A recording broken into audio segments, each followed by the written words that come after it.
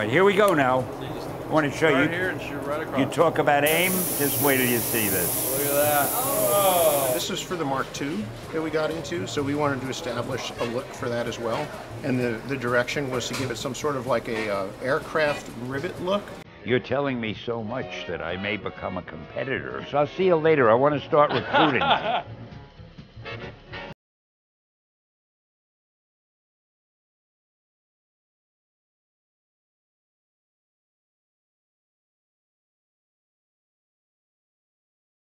Oh, man.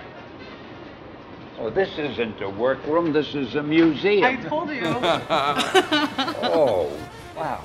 Translating the actual suit from your comic creation was our passion. We worked very strongly with Jon Favreau, the Marvel artists, you know, all of that team, the development team. And then we were lucky enough to get hired to actually produce the suit. The red and gold was really important to try to figure out how to make that. Well, you sure figured it out. Well, it wasn't just us. It was Jon Favreau figuring out how to like tie it into the story, you know, and make it iconic. If you look behind you, this is an homage to the very first Escape, you know. Yeah, the first gray one. That was it. Son of a gun. But even this is more complex than the simplistic one we had. Jon Favreau again felt it was really important to have that classic gray steel suit. Somebody actually wore that. Yeah, his name was Mike Justice, and if you look there, there's a little Stark Industries label. Jesus. And of course the little bullet holes. Yeah. When you look at the cover of the first Iron Man, and again, it's that simplistic drawing, you know, and then you look at this. Wow, this is genius. It really is. It's a collaboration of everybody's inspiration. How long does it take to create something like that? That only took 10 minutes. No, I mean that figure. No, I'm kidding. It was about 4 months, 4 or 5 months. We cast a piece up for you earlier. Oh. And usually what we did, we've already taken the bolts out just for a time constraint kind of issue. We inject usually the material through this hole. But we bolt everything together, we'll cast it up, and we'll do a casting here in just a second. But that's basically how it comes out of the mold. You just demold it. You got your Iron Man faceplate. And then it goes to the painters you met earlier, and they do their magic. This here's urethane. We use a lot of materials, fiberglass, depending on what the purpose, what role it's going to play in the movie. Yeah. The parts you see here are part of a model kit. And also, too, a lot of times, like in Tony's laboratory or when he does something we won't make, we'll do like a urethane part that we'll do here in just a second, just because it's fairly quick, it's not very expensive to make, and he's got, you know, it's more prop-ish. Right. And so on and so forth. It's not a one-man operation. No, sir. It takes a village. So, Javi's got it all set up. And so that's that same matrix mold with the vulcanized yeah, this is rubber just closed, silicone all closed inside, together. with the negative space in there that they're going to now fill that void with the urethane piece. So they've pre-mixed this stuff because there is a science to these chemicals. They have to be a certain ratio. We had to weigh it out earlier, and just once again, in the interest of time, it's like a cooking show right now. I think it needs a little more salt. Got a steady hand. Now where is it going? It's going into the negative spot of that mold, and see. Remember you can how we see had there's those a big two? space There's a underneath. space in there. These are bleeders, so all the bubbles come out, and we don't get no bubbles on the surface of the part. And so you have to let the air escape, because if the air stays trapped inside there, then it's going to hit those voids, and then you're going to get a piece that's not filled. And usually we just, what this is called is a reservoir. We just try to keep the reservoir full just so we can keep stuff, keep it moving in. It's completely solidifying right now. Wow. A lot of the other materials that we use, you know, if we wanted to do like the epoxy resin, we'd just get a surface coat in and we'd have to back it up with fiberglass, and that's usually a couple-hour process. This is when you want to walk away because it's degassing. Yeah. Okay. Right here, this is an example of the rapid prototyping parts that we get. The little grow lines in the face right here. Oh yeah. Yeah, so that we have to get rid of those grow lines. Really? So you're going to take this here, this piece, and he's going to give you a little bit of this sandpaper here. And if you want to kind of just sand on that a little bit and see if you can get rid of kind of some of that detail. You can't hurt it. You're just going to really cut right into it. The idea is to make that gray go away. That way we can, and we go through a variety of grits of sandpaper. I'm not a union member. I hope I don't get in trouble. No, you're doing great. You're doing great. And you see the dust it's creating, and these are processes that we use before that goes over to the mold department that you've seen. So a lot of handwork in it. It's perfect. How's that? It's perfect. I like that's that it, word. Exactly.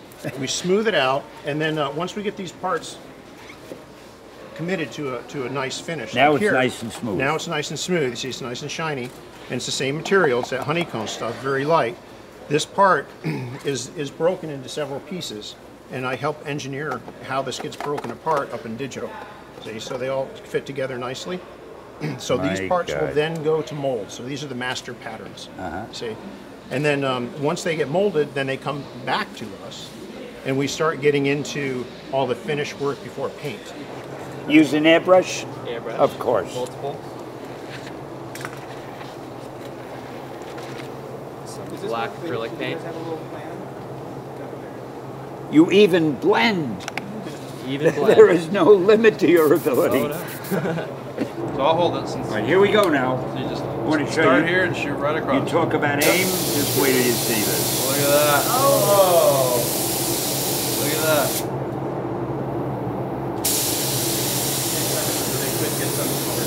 Okay. Just 1 second. There you go. Good. Oh, I left a little on the top. Should I do it right here? Shoot it right there. Wow. Check you out.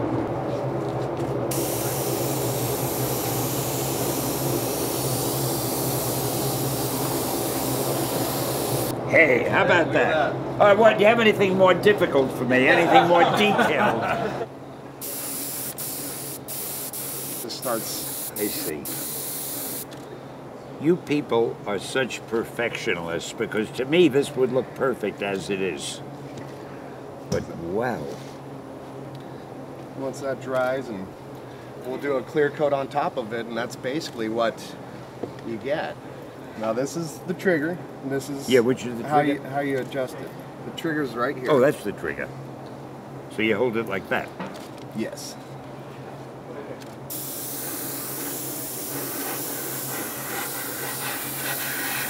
Magically turns into gold. Oh wow. I don't want to put too much. Is that about right, or do you need more? No, we need more. Oh yeah. It's never enough. And in order to get this finish, we would take pads like this and brush the gold to kind of get this finish like this. See? So you just kind of rub it down Until it got to look like until this. it got to look like that. Then we put it like a matte finish over the surface. But this was helpful in establishing the very first color schemes for the first movie. You certainly wouldn't want it like that. 'Cause No. And this is so real looking. Exactly. This is for the Mark II that we got into, so we wanted to establish a look for that as well. And the direction was to give it some sort of like a aircraft rivet look, but without it kind of breaking the surface. So we just used a little burnishing tool like this. We dropped in the little rivets after we had done this brushing. But you can see the brushing, the specularity is in various areas, you see. Yeah. So, it's running this way and this way and this way. So it kind of gave you the nice look for the Mark II. My God. So It's amazing the work that goes into these. well, it's just figuring out and processes. the effort to make them perfect. Exactly. Then you can see, then we'll pull that off, so you see a nice shiny, but then you get this kind of nice dull brushed look. So that's This is so much better. This is like the equivalent to this. Exactly. Yeah. Exactly. Yeah. This is a stunt mask we made of Robert, the Tony Stark, so sometimes they needed a double. So we made a mask that we can... Gee, that's a great mask. For distant shots and so on, you can kind of get away with certain things, you know what I mean? Yeah. So it kind of helps out. That is a great mask. This is the fabrication. A lot of things are, once you make it and sculpt it, then you have to put it together so it actually functions. These are the hard hands, and then we have soft ones for stunts. Then multiple helmets. This is a flexible one, so you can take hits. There's nice hard ones from various films. Now, what makes you determine whether it'll be this one or this one or this one? Well, it's just shot by shot. This is real metal. This is paint. You know, it'll look better on Whatever will look better in the particular shot. That's right. Yeah. This one here is kind of a work in progress piece, but this one had the repulsor in there so that you could wear the whole piece with the lights. And then inside of the forearm, you know, all the gizmos that help make him run. Yeah, Does his thing. There we are. Zip you in so you look. Jeez. Even this is so carefully done. Where's that damn Mandarin? One last thing You want right to give you here. a couple mementos from your trip here at Legacy? That's the mask that you painted. Yes. That's for you. Oh, you can keep thank that. you. That's great. Sign it. He said something about.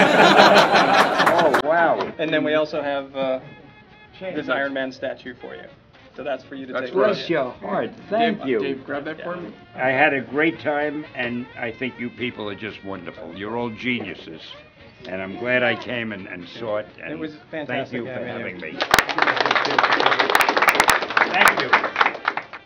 Hey, true believers. See you at Kamikaze.